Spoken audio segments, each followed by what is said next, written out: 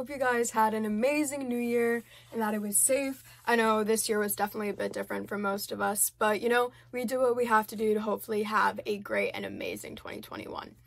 Speaking of New Year's, a lot of us like to make New Year's resolutions. I know I'm not one who always makes a New Year's resolution or sticks to it, but this year I have a goal that I definitely want to complete, at least for this semester.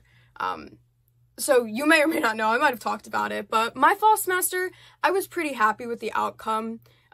Grades-wise, I had all A's and B's, which is something to normally be happy about. But I was a straight A student in, like, middle school, high school. I was a straight A student. So I really didn't know how much B's affected my GPA. And I looked at it and I was like, whoa. So my goal this semester is to find a good college balance. And what I mean by that is to find the balance between academics, athletics, and all of my outside commitments from school, like from scouts and everything along those lines.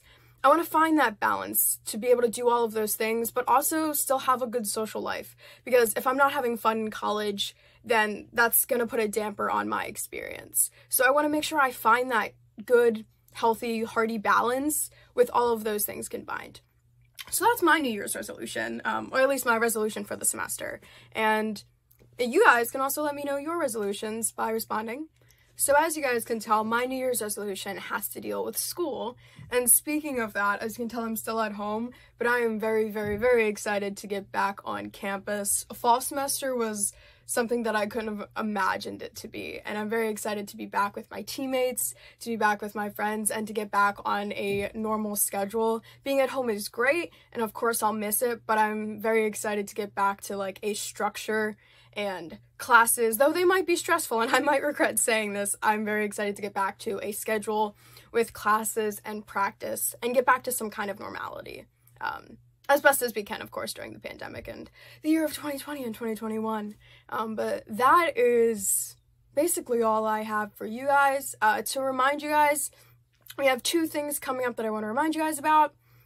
First, we have the fan cutout campaign. You can find more about this in the description of the video, but it has to do with getting a cardboard cutout of your face or somebody else's face made that will be going up in our stadiums for the basketball game so that the basketball team has fans cheering them on, though we can't have people there in person. And we also have coming up the Day of Giving, which is February 14th and 15th.